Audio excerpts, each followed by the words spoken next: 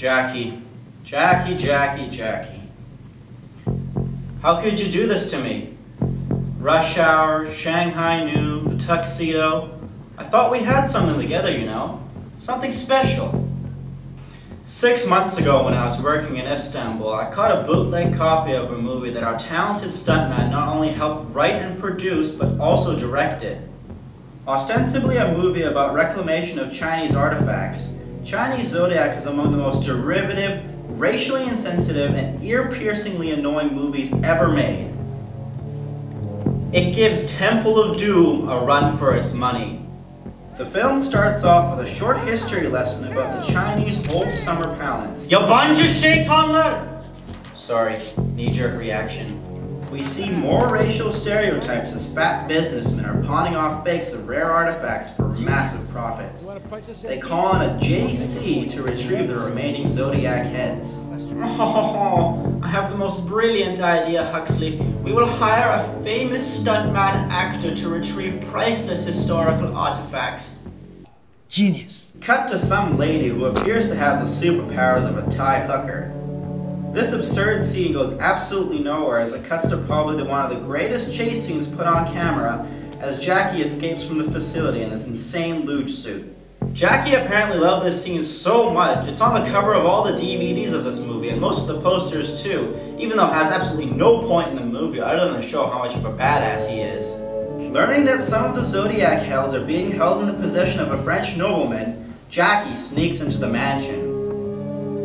Yep. Billionaire art collector was keeping the password right next to the console instead of on his person.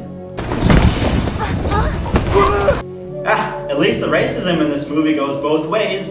Zing! Cut to some other mansion where they discover one of the descendants of the original party that invaded the palace. Passive-aggressive arguing ensues between Catherine and Coco to such a grindingly awful point that even Jackie has to step in to tell the bitch to shut up. Catherine then agrees to let them research the artifacts in her home in hopes that it will lead her with information about her missing great-grandfather. Let me tell you, heavy-ass bronze heads, super easy to carry on a thin stick. As examining one of the paintings in the house leads the crew to an island where they believe Catherine's great-grandfather was shipwrecked. Hold on! Hey, you can't do that! This is just no laptop, Bitch, not 10 goddamn minutes ago you were whining at Catherine for being too much of a pansy, and now you're clinging to her ankle for dear life. Please give me something, anything to make me care about you as a character and not as a sniveling little shit. While rummaging through the shipwreck, the cast gets ambushed by a bunch of pirates. And please take the term pirate lightly, because these bastards are less intimidating than Pintel and Rigetti. They even have a guy dressed exactly like Jack Sparrow, just to remind us that we're watching a derivative piece of drivel.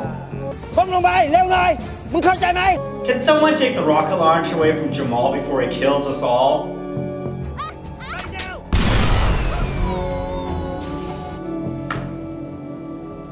Continuing to flay the skin around her eyes, this devolves into a ridiculous fight scene.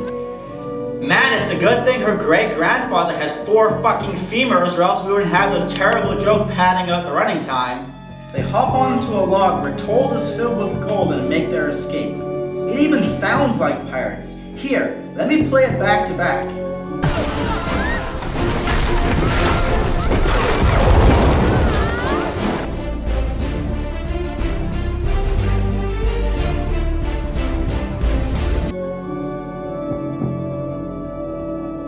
Oh well, I'm sure glad that 8 tons of gold is buoyant. I wouldn't want my sense of disbelief getting in the way of enjoying this movie.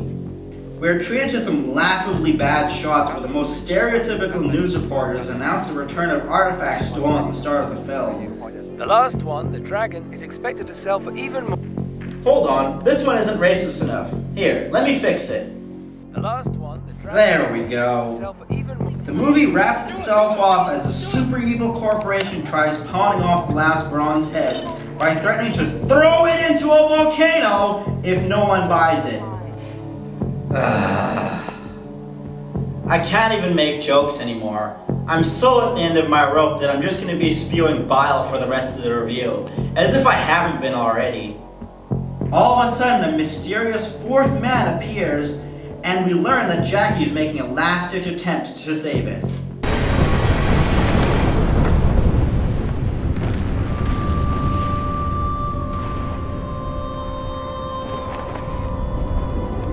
Finally, the movie peters off. Time to get to the pointless and arbitrary plot points that introduced more than halfway through the film. The conclusion then climaxes in the most cliche way possible. Freeze frame.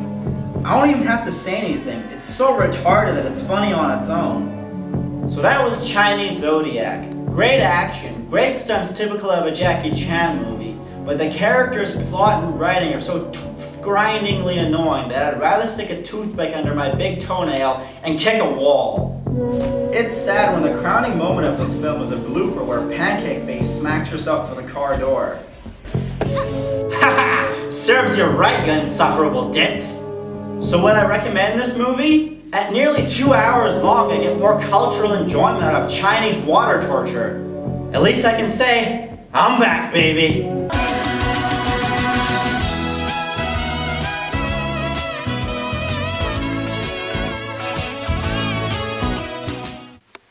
Say I'm poop face. I'm awesome.